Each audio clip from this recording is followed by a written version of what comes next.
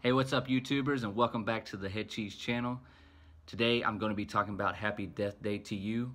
It's a direct sequel of Happy Death Day that came out in 2017. If you'd like to read my review on Happy Death Day, I will leave a link in the description below. But before I get into it, make sure you hit the subscribe button and give this video a thumbs up.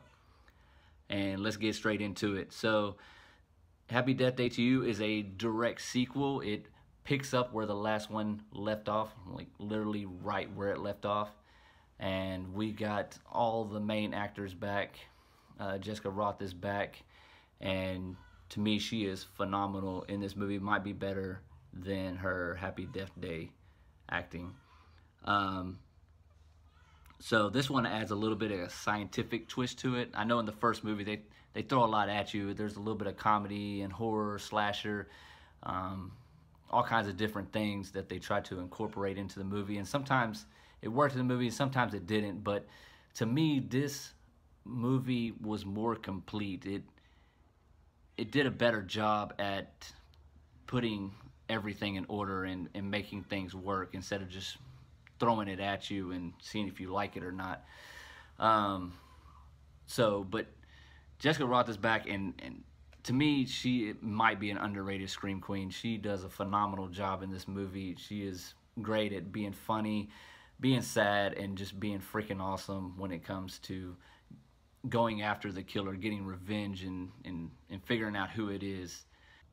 So this movie throws a different twist at you. There's a scientific twist in this one where a science project is looping time, and she actually gets thrown in another dimension where her boyfriend is actually Danielle's boyfriend, and her mom is still alive. So she struggles. Does she want to go back to her dimension, or does she want to stay in this new one? And in the process, she's trying to figure out who this new killer is, because it's not her roommate like it was in the first one.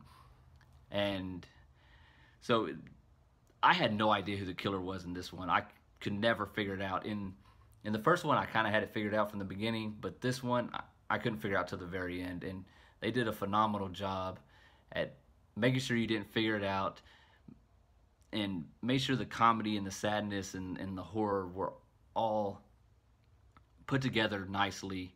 And overall, they did an amazing job with this movie. I think it might even be better than the original, and I would say you definitely need to go check it out. Make sure you watch the first one, because if you don't watch the first one, you'll probably be lost in the second one. But go watch the first one, and make sure you check out this new one that's out in theaters right now.